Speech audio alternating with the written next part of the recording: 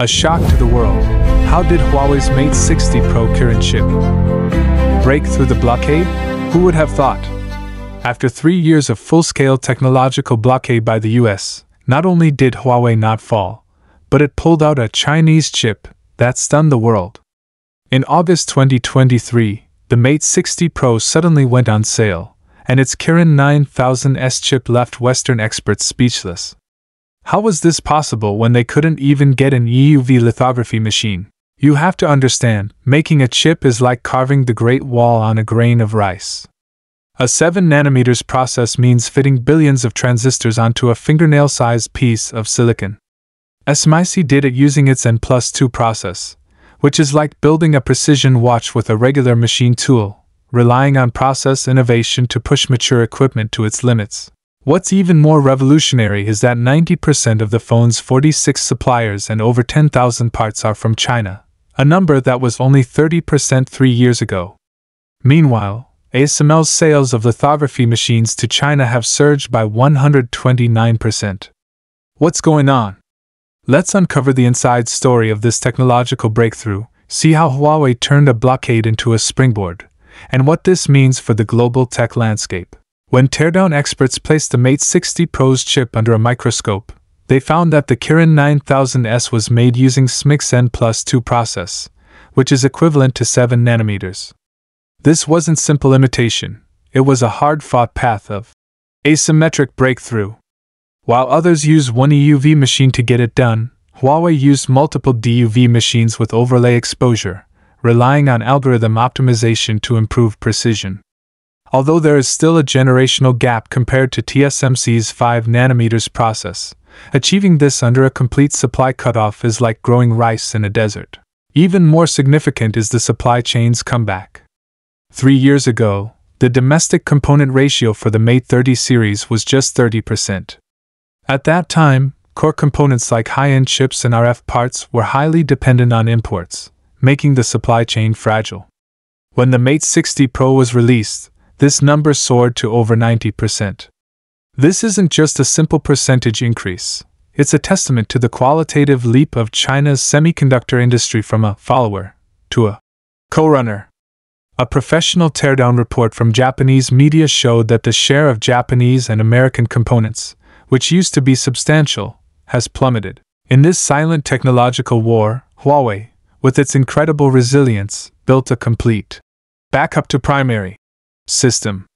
This includes autonomous architecture design for the Kirin chip, the breakthrough mass production of SMIC's 14nm process, color calibration for BOE's flexible OLED screens, and performance optimization for YMTC's flash memory. This supply chain matrix, which doesn't rely on Western technology, operates like a meticulously managed digital Great Wall. When an external supply cutoff order is issued, the internal alternatives seamlessly take over.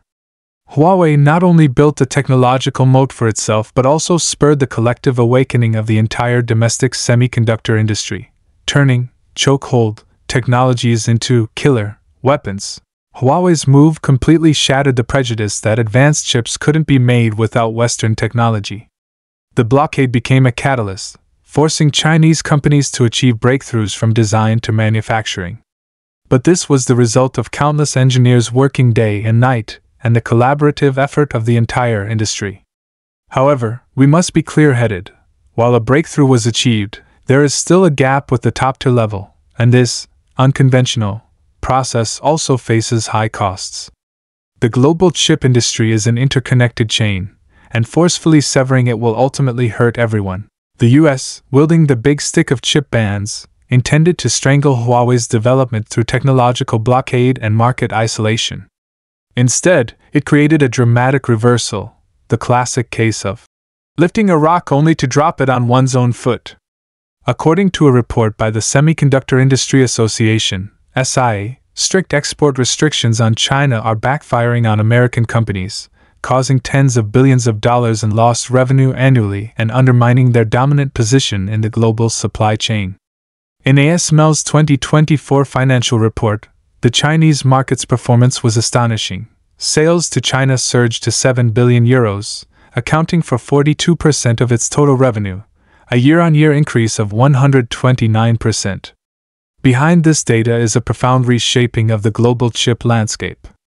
China has built the world's most comprehensive chip manufacturing system, with mature process chip capacity accounting for 33% of the global total.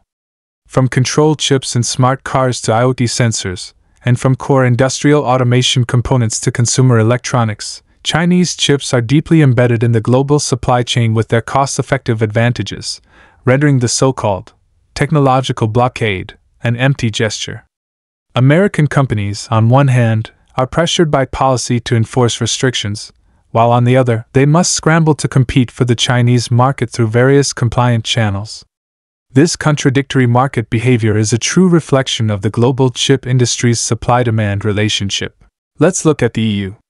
The CHIPS Act, passed in 2023, was ambitious, planning to invest €43 billion to increase the EU's share of global chip production from 10% to 20% by 2030, hoping to reshape Europe's core position in the global semiconductor industry. However, reality poured cold water on this grand plan. On the talent side, the lack of a high-end semiconductor talent cultivation system makes it difficult for the EU to quickly assemble R&D and production teams for advanced processes. Soaring energy costs, especially after the Russia-Ukraine conflict, caused gas prices to fluctuate violently, making operational costs for energy-intensive chip manufacturing uncontrollable. As for market access, by overly following the US policy of blocking chips to China, European companies directly lost the world's largest chip consumer market, causing the expected growth curve to plummet. European companies have voiced their complaints. Giants like Siemens and Infineon have publicly stated that blindly following America's blockade strategy is tantamount to shooting themselves in the foot. It not only caused companies to miss out on the most promising growth market but also continuously weakened Europe's say in the global semiconductor supply chain. The lithography giant ASML has repeatedly warned that a complete cutoff of supply to China would not only cause European semiconductor equipment manufacturers to lose billions of euros in annual revenue but would also accelerate the stagnation of technological iteration. Without the verification and feedback from a massive market, Europe would gradually lose its leading edge in cutting-edge technologies like EUV lithography, ultimately trapping the entire European semiconductor industry in a vicious cycle. This series of events has exposed the flaws of technological hegemony.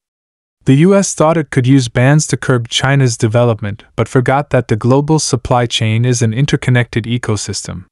As China gains a firm foothold in the mature process field, Western companies have to come to China to do business.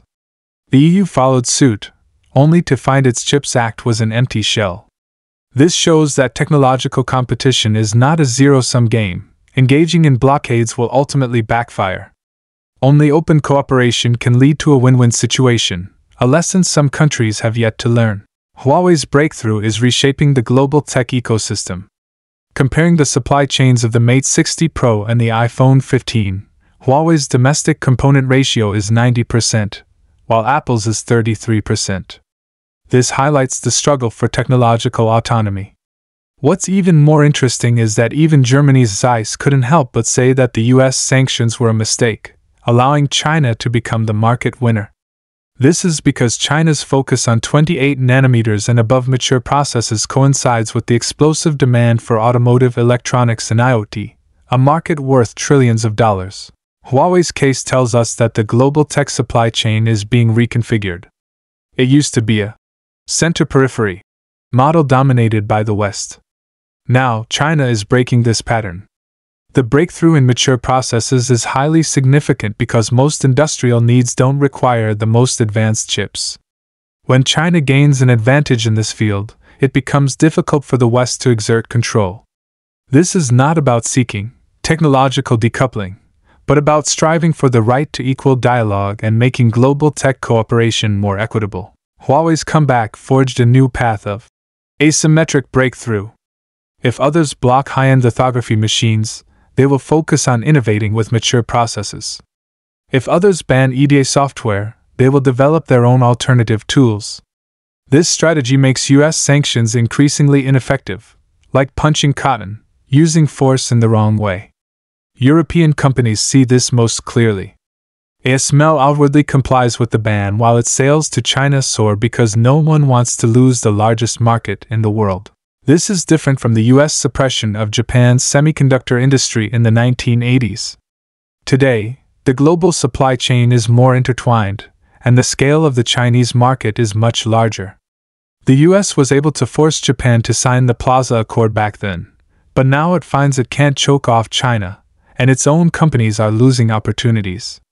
In the same month the Huawei Mate 60 Pro was released, the US Semiconductor Industry Association lobbied the government to relax restrictions because if the bans continue, American companies could lose their competitiveness entirely.